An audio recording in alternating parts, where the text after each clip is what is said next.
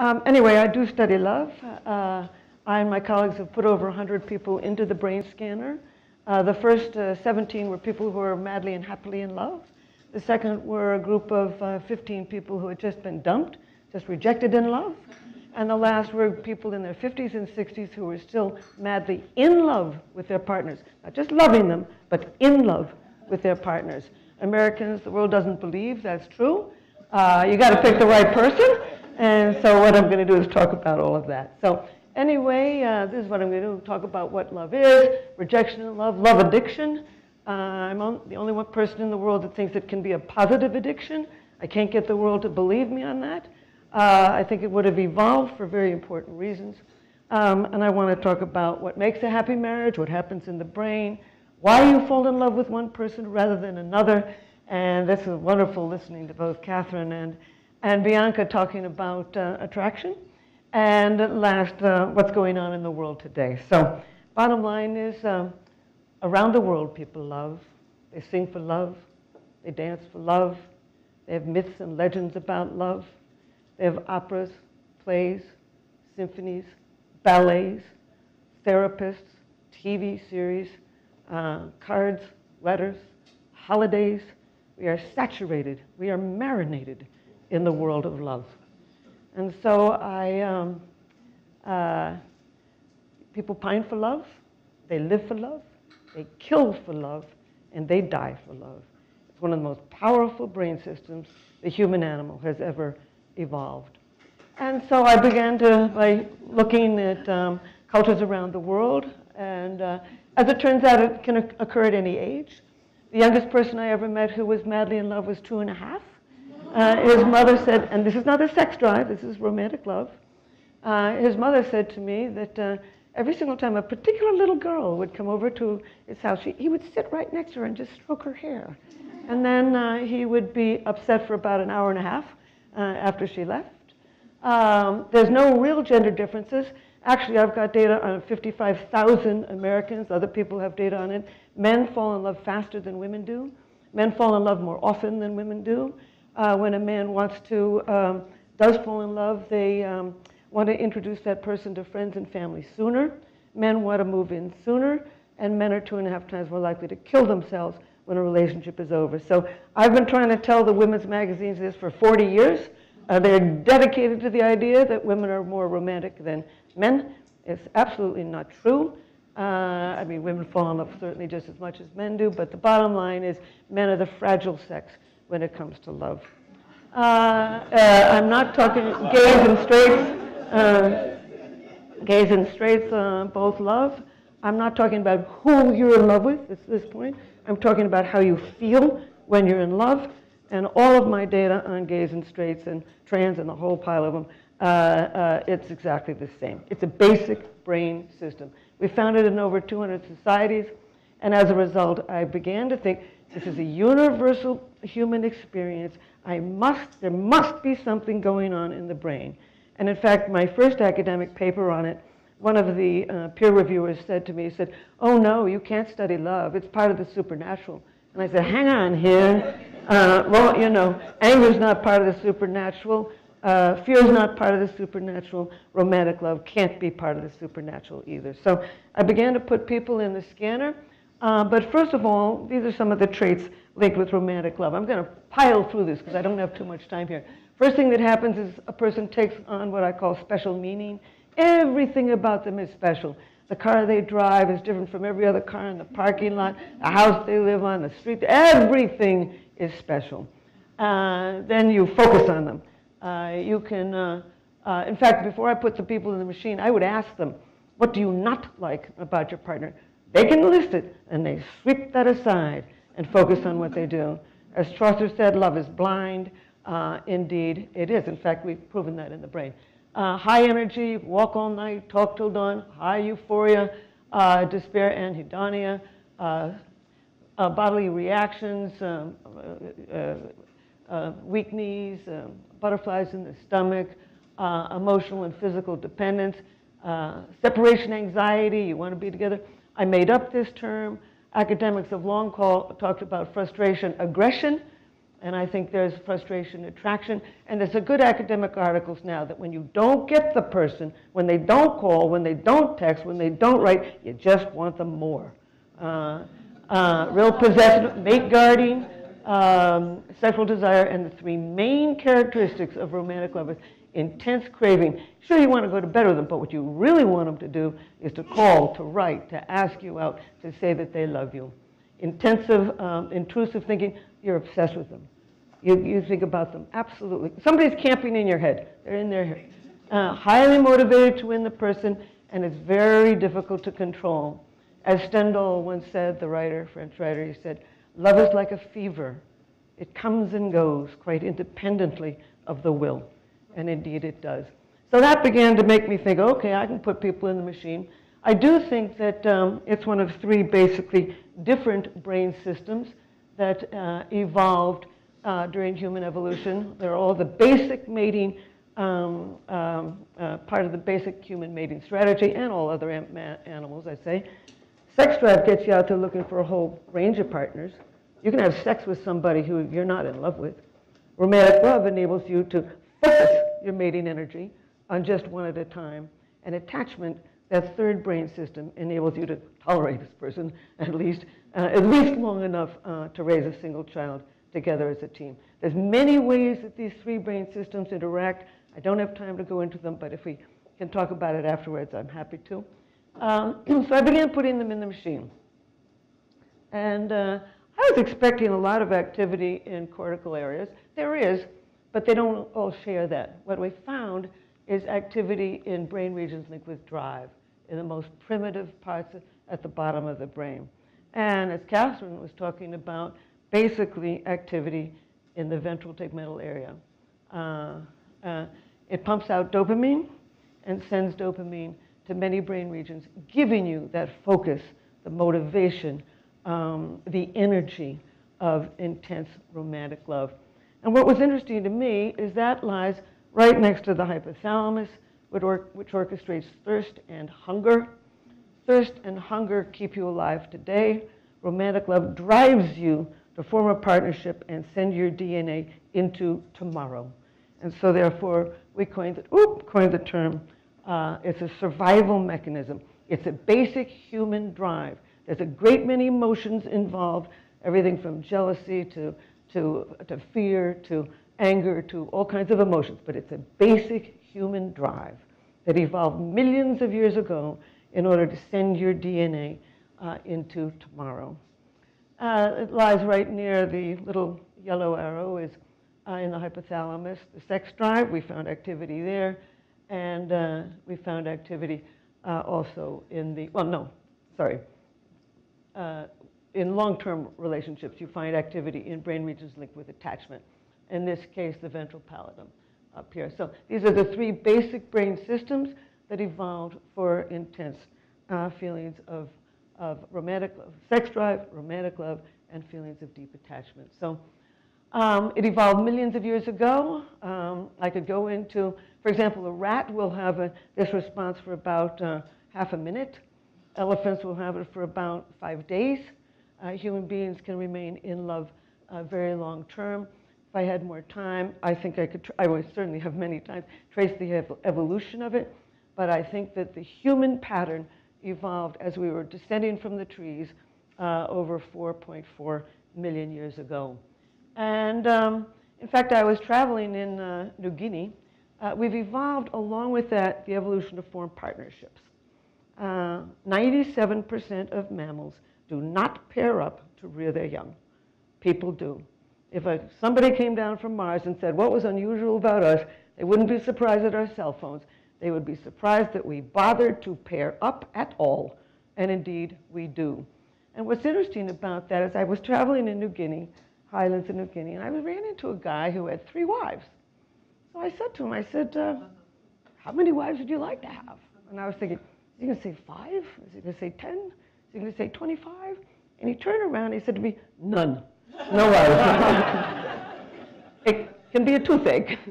They tend to try to poison each other's children, etc. 86% of world cultures permit a man to have several wives, but we are built to have one at a time. We also divorce.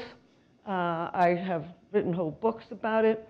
I'll say very briefly that for millions of years it was probably adaptive to have more than one long-term partner.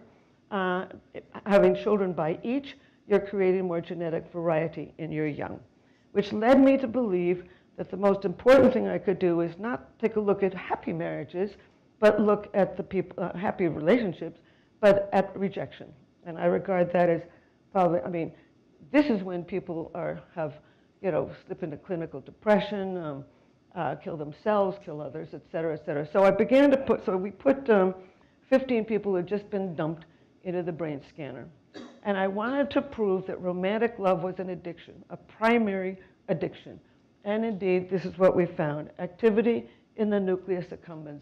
This is the basic brain region linked with all of the addictions, all of the substance addictions, heroin, alcohol, nicotine, et cetera, and all the behavioral addictions, gambling, sex addiction, et cetera.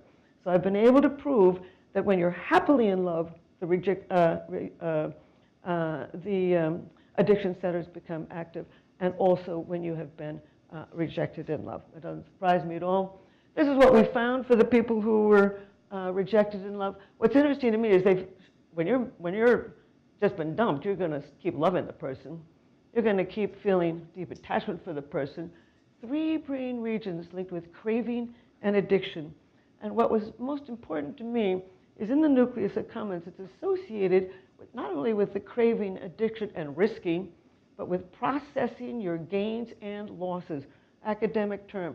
No wonder so many people, when they've been rejected, you're trying to figure out, well, what did I do wrong? Who gets the dog and cat? How about the house? You're trying to figure out what you've gained and what you've lost. And indeed, the brain is enabling you or driving you to do that. We also found that time heals. Activity in the ventral tegmental area, linked with the oxytocin system, becomes less and less active as you get farther and farther from that moment of rejection. I think that all 3 of these basic brain systems can turn into addiction, but that's for another time. So, what makes a happy marriage? People have been talking about that one forever. The main psychological things, best known by John Gottman, a friend of mine, probably America's finest psychologist for this stuff. The 4 horses of the apocalypse are the things that you should not do. It's all good. Psychology, it's all good. But this is what the brain says. This is what's happening in the brain when you are in a long-term happy marriage. Oops, sorry. So we put people into the scanner in England, in America, and also in China, and looked to see what happens in the brain in a long-term, very happy partnership. And indeed, we found activity, as we had expected, in all 3 brain regions: romantic love, sex drive, feelings of deep attachment, brain region linked with calm and pain suppression. That's a little different from when you've just fallen happily in love. But this is what I wanted to know. I wanted to know about happiness. Psychologists give us all this stuff on happiness. What happens in the brain when you're really in a long-term happy partnership? So when we put these people in the machine, you ask a lot of, you get a lot of questionnaires before you put somebody in a machine. They're very expensive, as everybody knows. They're very time-consuming. You've got to really prepare the people, et cetera.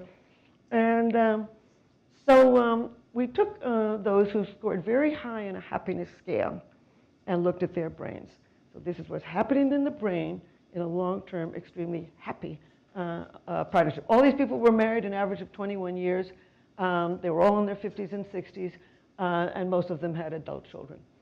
We found activity in a brain region linked with empathy, a brain region linked with controlling your own stress and your own emotions, and most important to me, I think, a brain region linked with what we call positive illusions, the ability to overlook what you don't like about somebody and focus on what you do, positive illusions. So with that, you got to pick the right person. And this is what Match.com wanted to know. I've been working with them for 17 years now. I was the longest paid employee. I've gone through 8 of their presidents. They came to me and they said to me, why? It was 2 days before Christmas in New York City where I live. I picked up the phone. They wanted to meet 2 days after Christmas. Nothing happens in New York City 2 days before Christmas. I said, sure. Went down to this place. They were piling in. I couldn't figure out who they were. Was I the only academic? Was it a think tank? What was going on? And as it turns out, it was the CEO on down. And in the middle of the morning, he says, why do you fall in love with one person rather than another? And I said, well, I don't know. Nobody really knows. But we do know some things. We do know that timing is important and proximity. You tend to fall in love with somebody who's around. I would say that lighting, in my case, could have been useful too. We tend to fall in love with somebody from the same ethnic and socioeconomic background, same level of intelligence, good looks, and education. Certainly your religious and social values are important. Your reproductive and your economic goals. We call it a love map. Your childhood always plays a role.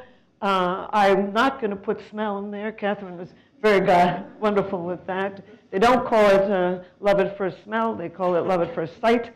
As she said, a huge part of the brain is devoted to sight.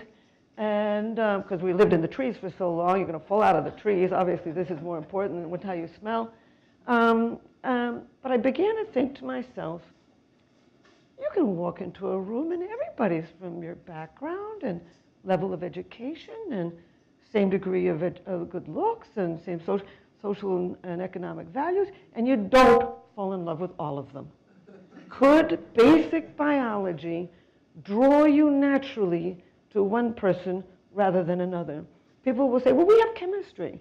What do they mean by we have chemistry? So I began to think to myself, okay, I'm going to go look at the last 50 years of medical and biological literature and see if there's anything that could give me a hint that why we would naturally be drawn to some people rather than others. So I went through lots of academic literature, and as it turns out, there's all kinds of a good 40 to 60% of who you are does come out of your biology. I think that both Bianca and Catherine have said that very elegantly. And one example is intimacy. Women, I'm studying temperament rather than culture. Culture plays a role, but I'm interested in your biology. And intimacy is an example of something that seems to have a biological basis. Women tend to get intimacy from face-to-face talking. We swivel till we're face-to-face. We do what's called the anchoring gaze, and we talk. And it probably comes from millions of years of holding that baby in front of your face, cajoling it, reprimanding it, educating it with words. Men tend to get intimacy from side-by-side doing. This is in Central Park. I was just walking along. As soon as he looks up, he'll look away. Probably comes from millions of years of sitting behind a bush on the grasslands of Africa trying to hit that buffalo in the head with a rock. You can't be yakking with your neighbor as you're doing your job. And as a result, they get intimacy from side-by-side doing very regularly. And of course, here's the problem. So, bottom line is there's variation in behavior. And indeed, so I went through all the biological literature. I'm not going to go do that now, but the bottom line is, for example, if you give L-DOPA to Parkinson's patients, creativity goes up. Gender studies, when you give estrogen replacement to middle-aged women, some linguistic skills become more dominant, et cetera, et cetera. So I went through 50 years of this data looking for any trait at all linked with any biological system. And as both Catherine and Bianca have shown, there's all kinds of systems in the brain. Most of them keep the heart beating or the eyes blinking. They're not linked with any personality trait. But as I kept looking, I found that there were 4 brain systems that are each linked with a constellation of personality traits: the dopamine, serotonin, testosterone, and estrogen system. So what I did is I took a sheet of paper 4 sheets of paper and link the traits on each of these 4 systems. Then I thought to myself, I'm going to make a questionnaire to see to what degree you express the traits in all 4 of these basic brain systems. So I made that questionnaire. It's now been taken by over 15 million people in 40 countries. I then did a 2nd generation questionnaire, which I'm going to give to you during this speech. The only thing about that questionnaire is that it generally costs $300 to take it because it's a business one that I've developed. And as a result, if you do want to take it, please take it before Monday night at midnight London time, because then the link will go dead. But I didn't mention it to Viviana, but it's just a gift to you. So anyway, the bottom line is, because I was working with a dating site, I had to name these people, so lousy terms, but I got better ones, but now that 15 million people have taken, I got them stuck with them. The academic terms are curious, energetic, cautious, social norm conforming, analytical, tough-minded, and pro-social, empathetic. And indeed, a combination of all of them, all of these personality questionnaires that put you in one bucket or another. It's not the way the brain works, but the degree is there are patterns to nature, patterns to culture, and there's patterns to personality. And that's what interests me, these patterns to personality, linked with these 4 basic brain systems. So what I'm going to do is going to go through just the top one of each one and then show you, I did a study of 28,000 Americans, who we're naturally drawn to, chemically drawn to. And if I had a huge amount of time, I'd say why. But the bottom line is, here they are. People who are very expressive of the traits in the dopamine system tend to be novelty-seeking, risk-taking. This is all in the genetics. Sensation-seeking, curious. They got the most interests. They make the most money. They also lose the most money because they're so risk-taking, exploratory. And then they're not just jumping off bridges and mountains. They're going to the opera and the theater and liking poetry and coming to an experience like this. Optimistic, independent, self-reliant, impulsive. They're the ones that are walking to the barn, buy everybody a drink. Mental flexibility is in the dopamine system, open-minded, and the biggest one is idea generation. They have what I call creative intelligence. Not everybody has it, but some people have it to more than others didn't. Lang Lang is a perfect example. Peter Thiel, I'm not going to go through these. Daredevil, flair, dazzling, bravado, extremes, ebullient, Gloria Steinem. Very different people, very different backgrounds, very different parts of the world, but the same basic biological sort of creativity. And they're drawn to people like themselves. Curious, creative, spontaneous, energetic. People want people like themselves. High serotonin people, observing social norms. It's actually, we even know which part of the brain it is. Well, I know all the parts of the brain. But anyway, they're not scared, harm avoidant, calm, self-controlled, plans, schedules, orderly, concrete thinking, literal and detail-oriented. And what's interesting about that for me is I was making a speech I'd written a book on this called Why Him, Why Her, and I happened to be in Seattle, and I was talking with a journalist, and I could tell this woman could not stand me. And not only could she not stand me, but she couldn't stand anything I had to say. And I got more enthusiastic trying to talk her into it. Didn't happen, read what happened she wrote what she wrote the following day in the newspaper. I was convinced I was correct. I was in the taxi cab going back to the airport, and I thought to myself, Helen, you know what this woman was like. Why didn't you just give her the data the way she can hear it? All of the details, the ventral tegmental area, the eigenanalysis, the functional magnetic shower her with details instead of the big picture. And she would have understood me. And at that point, I suddenly realized I don't believe in the golden rule, do unto others as you would have done unto yourself. I believe in the platinum rule, do unto others as they would have done unto themselves. Understand who they are, and then you can reach into the brain and work with them. And that is actually my next book, And I call it hunching, trying to figure out how somebody is, who they are, and then talk to them. You don't have to change what you got to say, but you got to say it in the way that they can hear you. So anyway, loyalty, it's a huge one. When you see the questionnaire, I can't remember exactly the way I said, but something, would you rather have loyal friends or interesting friends? This type cannot tolerate unloyal friends. Mathematically, every time I do it, they cannot tolerate unloyal friends. And the other three types cannot tolerate uninteresting friends. It's a real mathematical divide. And anyway, so Mike Pence, perfect example of that. He must have gone crazy with Trump, but never mind. Hu Jintao, Chinese, Queen Elizabeth. I mean, I'm sure she thought Diana was a loose cannon on the deck. And these people are also drawn to people like themselves, traditional, conventional, follow the rules, respects authority, detail-oriented, managerial. They want people like themselves, or at least they're drawn to them. High testosterone, analytical, logical, this is all, tend to be very good at what we call rule-based systems, math, engineering, computers, music. Music is very structural, experimental, exacting, rank-oriented. If you inject testosterone into a dove or a monkey or a lizard, they'll start to fight for rank. It's called dominance matching. Happened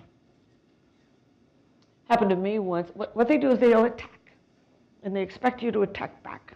And if you don't attack back, they think you're weak. And indeed, when I learned my lesson in New York City, I was at a black tie event, and I was standing there with 4 men. And one of them was a guy from the Wall Street Journal, and he was taking Helen Fisher to the cleaners. He was just taking me out. And the other 3 were just watching. And I got smaller and smaller and smaller. There's 2 basic postural messages in the entire animal community, looking little and looking big. It's called crouch and loom. And indeed, I was getting smaller and smaller, and all of a sudden something snapped in my head, and I turned around to this guy and I said something vicious. And I don't remember what it was, but it was also funny. They all went like this. It's called the barred tooth display. Chimpanzees do it too. You do it when you're nervous. And all of a sudden I thought, if he thinks like a woman, he'll never forget it. And if he thinks like a man, he will respect me. And indeed, and he turned around and he said, Helen, he was so nice. And he's been nice to me ever since. So even at Match.com, we had one president this guy ate rocks for breakfast. He was a nightmare. And one time he stood on a chair and screamed at us, why doesn't somebody ever push back? They expect you to. So bottom line is we're not all alike. They tend to be emotionally contained. And fairness. Fairness is in the testosterone system. Empathy is in the estrogen system. Fairness. But what is fairness but balance? And what is balance but spatial? And I just find that particularly interesting. So anyway, and they're direct. They're the ones where you say, well, you get to the point with them. Steve Jobs, and you can see it in his face. His face is built by testosterone. The very heavy brow ridge, the zygomatic arch, the high cheek with a square jaw is all built it's all built by testosterone. Margaret Thatcher, I call her the Iron Lady, I think for a good reason. Hillary Clinton. What interested me most is when she was asked why she was attracted to Bill, she said, he wasn't afraid of me. Now, I wouldn't have thought of that. And they are drawn to their opposite. So dopamine is drawn to dopamine, serotonin is drawn to serotonin, and testosterone is drawn to estrogen. And this is the last of the 4. Web thinking, I coined that term. They see the big picture.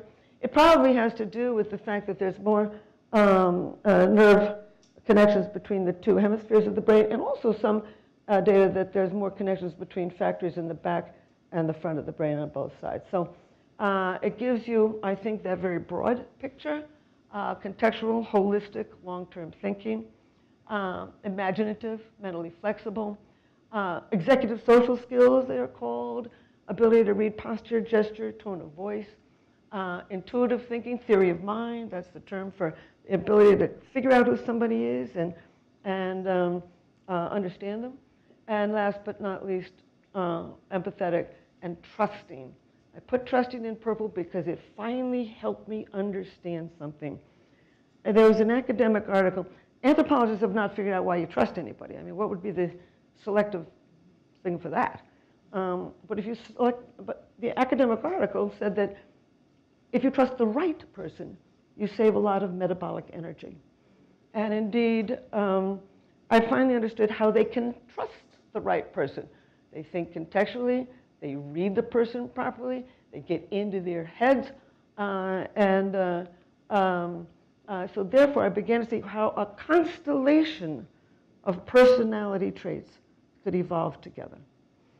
And so, last but not least, they're introspective. Everything has meaning. Just the way he sliced the lemon at dinner, before dinner for the drinks, means we're not having sex tonight. Everything has meaning for the high estrogen type.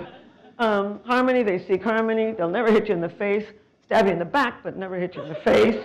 A very different way of doing it, and emotionally expressive. Oprah Winfrey's a good example. Bill Clinton, I think we've had our first female president, Bill Clinton. Feels everybody's pain. The whole world knows he can't stop talking. And certainly Charles Darwin. Darwin connected every living thing in a magnificent way, of course. And they are also drawn to their opposite. As high testosterone is drawn to estrogen, estrogen is drawn to testosterone. So, as I said, I don't believe in the golden rule. You got to figure out who people are, and then you can climb into their heads and win. So, oops, sorry. I think these evolved millions of years ago. You can see them in other animals. And this is my most important slide on this. What I did, I was able to prove that when you take my questionnaire, and I'm going to give you the questionnaire, it actually measures brain activity. No other questionnaire in the world can actually validate itself, because every other one, including the Big Five, if you're familiar with that, certainly the Myers-Briggs, they're made from linguistic studies to make a questionnaire. And you can't go back to linguistic studies to prove that that questionnaire is actually measuring what it says it's measuring. What I did is I went through the brain physiology to make a questionnaire, and then I went on to 2 brain scanning studies, fMRI, to prove that that questionnaire actually measures what it says it measures. And as it turns out, if you score high on the traits in the dopamine system, show more activity in whole dopamine pathways, et cetera, et cetera, et cetera. So it wasn't my idea. Some guy from business called me and he said, you got a great questionnaire, can we make a company? And I do that. I won't go into all that. But when you take my questionnaire, if you do, you will get some of this. I won't go into that. And here is the URL. And what I'm going to do is after I finish talking, I'm just going to leave that up so that you can take it if you don't take it now. But I want to finish by talking about what's happening today. As I say, I've been for 17 years the chief science advisor to Match. And for the last 11 years, what I have done is created a questionnaire, created about 200 questions. We're doing it this week. And then we send it out, and we collect the data on 5,000 Americans. We do not poll the Match members. This is a national representative sample of singles based on the US Census. So we got the right number of blacks, whites, Asian, Latino, gay, straight, rural, suburban, urban, every part of the country, and every age group, age 18 to 71 plus. And indeed, because of that, we've done it for 11 years, so we now have data on 55,000 Americans. So what I have, and I just wrote an academic paper on this, what we're really seeing in America today is something that I call slow love. In my day, I'm in my 70s, people married in their early 20s. Now they're married in their late 20s or even early 30s. What we're seeing is a long period in your 20s of what I call the pre-commitment stage in courtship. And during that period, singles are just got distracted here. Sorry. Singles are learning more about themselves. They're learning. They're having their one-night stands. They're having their friends with benefits, but they're not tolerating it for long. I mean, I am crazy about the young. I'm crazy about millennials. You guys are really setting some very interesting paces for the future. But what's most important to me is I went through the demographic yearbooks of the United Nations on 80 societies, and as it turns out, the longer you court and the later you marry, the more likely you are to remain together. And that's exactly what is happening today. And I've long thought that we're going to, that the millennials in this room, you're going to have your affairs, but you're going to marry much later, and by the time you walk down that aisle, thank you, sorry. I just got married myself, I'm crazy about them. But anyway, the bottom line is you're going to know who you want. You're going to know who you got who you want. Jesus, I'm a little distracted by the conversation. I'm sorry. Anyway, the bottom line is, what about the pandemic? So what I ended up finding, our most recent study was last July and August. And it was still very much in the pandemic. And indeed, we were anticipating, everybody was saying it's going to be a slutty summer. I said, no, it's not going to be a slutty summer. And what I really found is that singles have grown up. I call it post-traumatic growth. And I've got thousands of data points to prove it. But I think this is the most important one. In 2019, 58% of singles wanted a partner who wanted to marry. In 2021, 76% wanted a partner who wanted to marry. An 18% rise in people who want to settle down. So this slow love, I don't think they're going to marry any sooner, but they are now interested in a committed partnership. They'll get rid of what they don't want, keep at it, but we have grown up. Bad boy, bad girl are out, and singles want a committed partnership. And when I asked, when do you want it? Over 75% want it this year. So they are now in a rush. This, Cupid beat COVID, bottom line. So anyway, I will finish with this. I think we're moving towards a few decades of relative family stability. I think that the millennials and Gen Z are ushering that in. I think that they'll be more stable because it's much longer.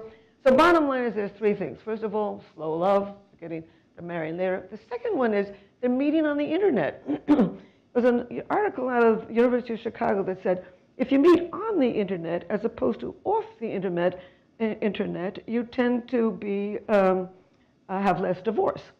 And I thought to myself, why would that be? Well, what if you meet him right here? What if you meet him in a airport? What if you meet him at an art museum? What difference does it make whether you meet somebody on the internet rather than off the internet?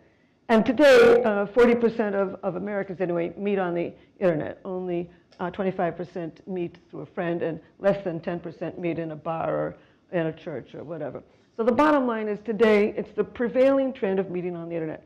So I did my own study of 5,000 Americans, representative sample, of those people who met on the internet as opposed to off the internet. And as it turns out, the people who date on the internet are more likely to be fully employed, more likely to have higher education, and more likely to be looking for a committed relationship. So the bottom line is, not only is love getting slower, it's going to make it a longer distance, they're meeting on the internet, they're going to have more stable marriages, and of all the things that is most important in today, I think, is women moving into the job market. We say that it's technology that is changing the world. Technology is only enabling us to do the same old thing faster. So all it's really doing is enabling us to get more information faster. The biggest modern trend is women piling into the job market in cultures around the world. And what's really going on is we're moving forward to the kinds of partnerships that we had a million years ago. For millions of years, women commuted to work to gather their fruits and vegetables. They came home with 60 to 80% of the evening meal. The double income family was the rule. And for millions of years, women were just as economically, socially, and sexually powerful as men. Then we began to settle down on the farm. Men's roles became much more important, moving the rocks, felling the trees, plowing the land, bringing the produce up to local markets, and coming home with the equivalent of money. Women's roles became secondary, picking, weeding, pruning, preparing the evening meal, etc. And then we see during the rise of the last 10,000 years, a whole belief system, just as was mentioned earlier, that women were not stable, weren't economically intelligent, virginity at marriage, till death do us part. You got to, on the farm, you can't walk out, and you can't cut the cow in half, and you ought to leave empty-handed, or you stick with it. The rise of these constant, the father's the head of the household, virginity at marriage, women are as smart as men, till death, all agrarian belief systems that are disappearing before our eyes.